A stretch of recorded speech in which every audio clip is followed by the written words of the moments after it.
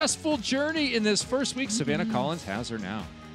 Yeah, Leah, you've been a part of Athletes Unlimited for 3 seasons. You think this team might be the best ever assembled? I mean, my whole starting lineup is top 7 right now, and the rest of my team, some of my players that didn't even play, like injured, are top 15. So I mean, I'm pretty sure we're up there. We got to be top team to ever play. So really excited about my team. I'm going to miss them dearly because I know everybody else is going to tear that team apart, or they're going to be captains. But it was like the greatest opening weekend. That was like the best way to start week 1 of the whole season.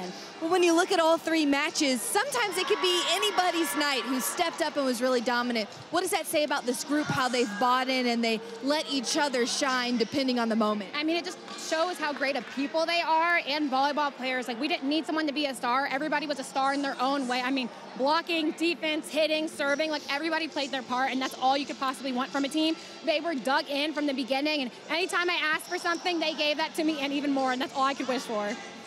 You know, when you look at those final scores, you think offense. But I think if you were at these games and you watched, from this team you go defense. How do you put that together so quickly in just a couple days of practice? First week of the season. I think it's helpful that like the majority of us have already played together. We have college teammates, we have people that I have played with the past 3 years, and so that combination of really young people and really old people was like the greatest part of this team.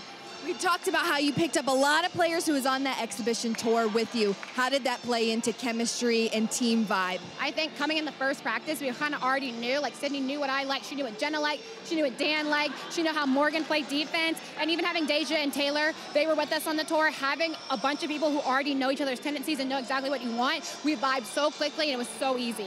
Well, I know you only have a couple moments left with this team before it's disbanded. I'll let you go enjoy it. Thank you, Leah. Appreciate it. Missy, back to you. Thanks, Savannah. I tell you what, coming into this weekend, we knew that Leah Edmond can play volleyball. She proved to be a draft expert as well this weekend, and now we anxiously await to see if she will retain